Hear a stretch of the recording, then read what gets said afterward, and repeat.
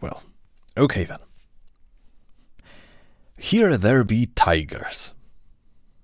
That is the story, the second story in the collection. And I vaguely remember it being short. So, should be simple enough.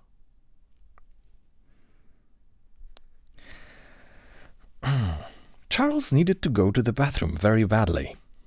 There was no longer any use in trying to fool himself that he could wait for recess.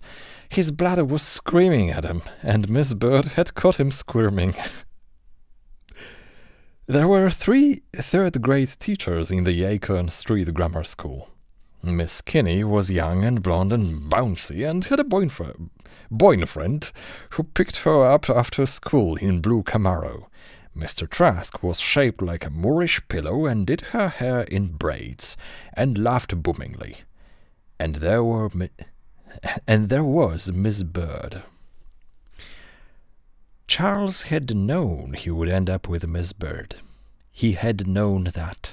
It had been inevitable, because Miss Bird obviously wanted to destroy him. She did not allow children to go to the basement.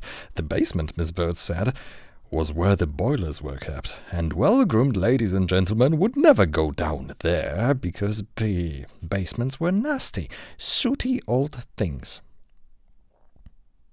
And also boilers were kept there. That was the reason number 1, I remember. Young ladies and gentlemen do not go to the basement, she said. They go to the bathroom. Charles squirmed again. Miss Bird cocked an eye at him.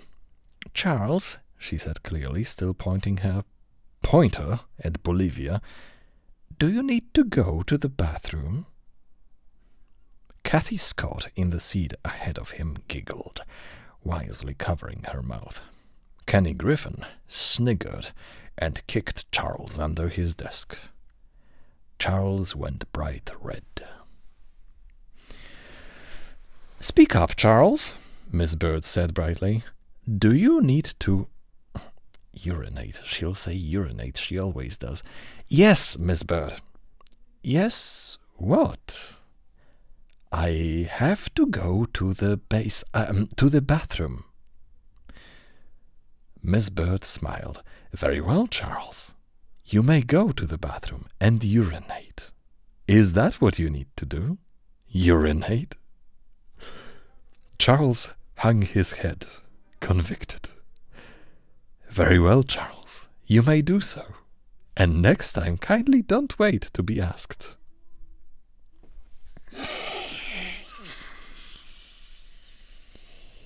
You can just say that lady probably is into all that golden shower business and... yeah. General giggles. Miss Bird rapped the board with her pointer. Charles trudged up the row toward the door, 30 pairs of eyes boring into his back, and every one of those kids, including Kathy Scott, knew that he was going into the bathroom to urinate. The door was at least a football field's length away. Miss Bird did not go on with the lesson, but kept her silence until he had opened the door, entered the blessedly empty hall, and shut the door again. He walked down toward the boys' bathroom. Basement, basement, basement, if I want, dragging his fingers along the cool tile of the wall, letting them bounce over the thumbtack stippled bulletin board and slide lightly across the red break glass in case of emergency fire alarm box. Miss Bird liked it. Miss Bird liked making him have a red face in front of Kathy Scott, who never needed to go to the basement. Was that fair? And everybody else. Old B-I-T-C-H, he thought. He spelled because he had decided last year God didn't say it was a sin if you spelled. God didn't say it was a sin if you spelled. Okay.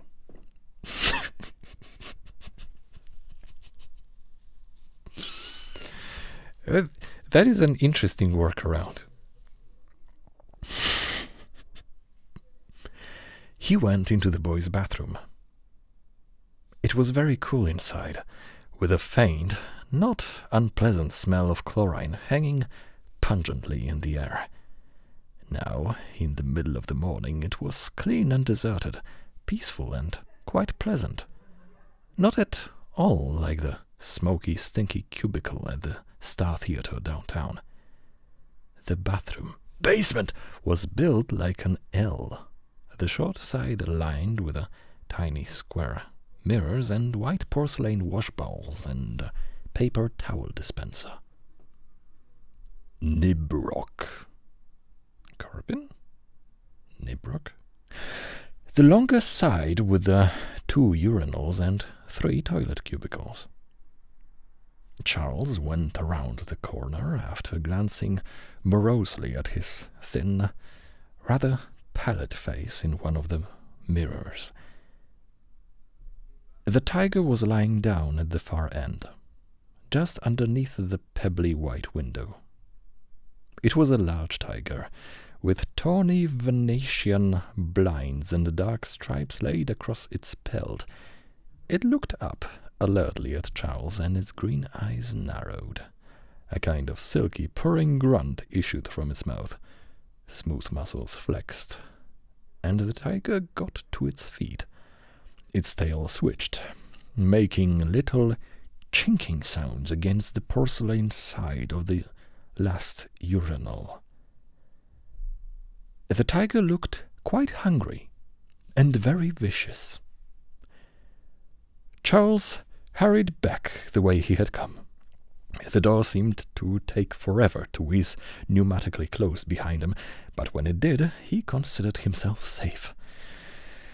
This door only swung in, and he could not remember ever reading or hearing that tigers are smart enough to open doors. Charles wiped the back of his hand across his nose. His heart was thumping so hard he could hear it. He still needed to go to the basement. Worse than ever. He squirmed, winced, and pressed a hand against his belly. How would that fucking help? Here, ally. Oh, he really had to go to the basement.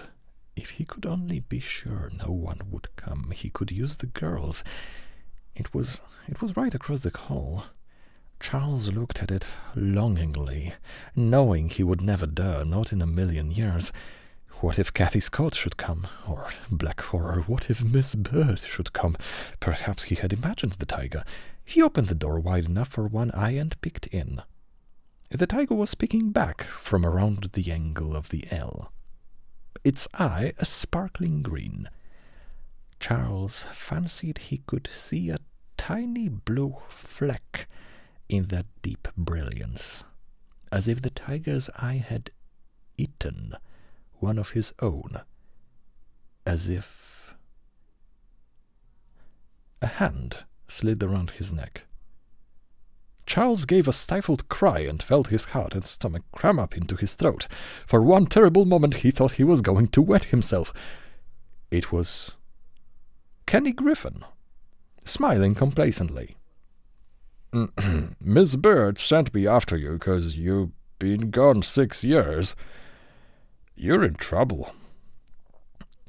Yeah, but I can't go to the basement, Charles said, feeling faint with the fright Kenny had given him. You're constipated, Kenny chortled gleefully. Wait till I tell Kathy. Oh, you better not, Charles said urgently. Besides, I am not. There's a tiger in there.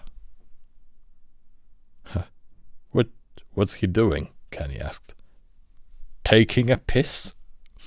I don't know, Charles said, turning his face to the wall. I just wish he'd go away. He began to weep. Hey, Kenny said, bewildered and a little frightened. Hey, What if I have to go? What if I can't? What if I have to go? What if I can't help it? Miss Bird will say—" "Come on," Kenny said, grabbing his arm in one hand and pushing the door open with the other. "You're making it up."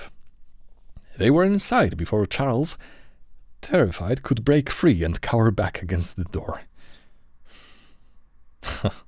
"Tiger," Kenny said disgustedly. "Oh boy, Miss Bird's gonna kill you." "It's around the other side." Kenny began to walk past the wash bowls.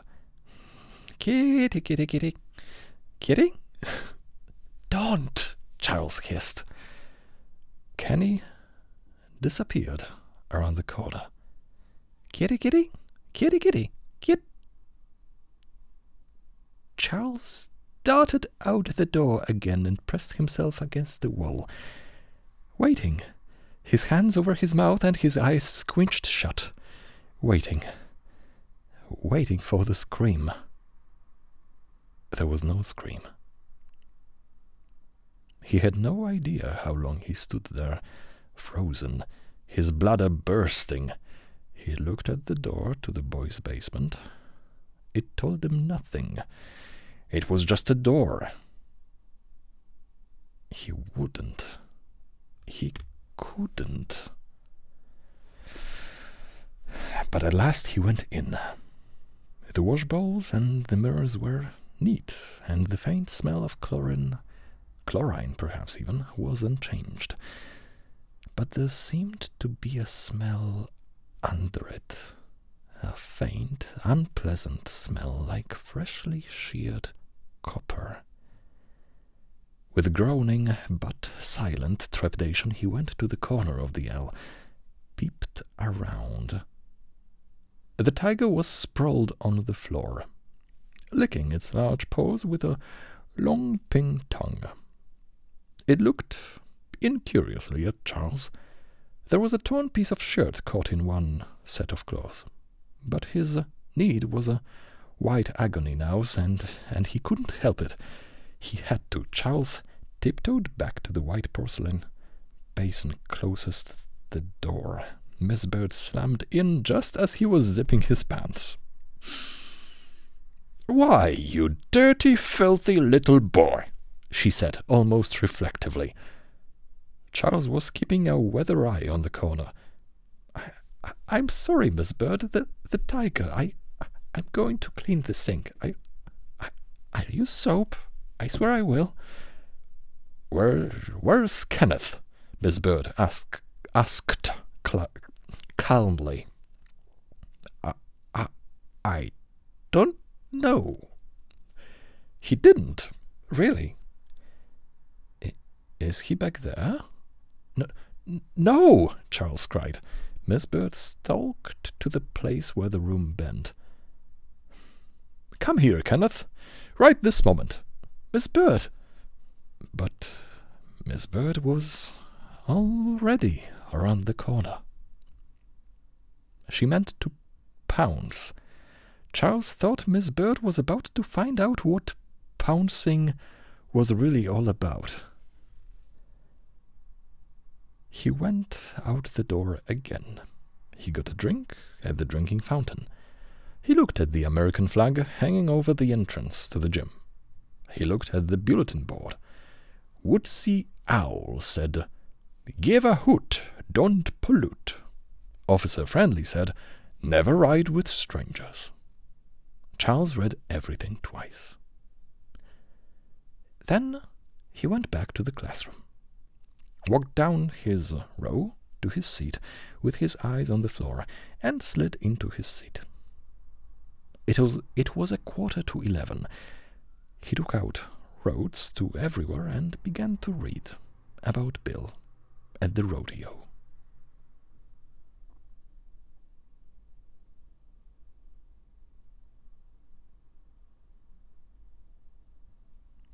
That's it. That's the end.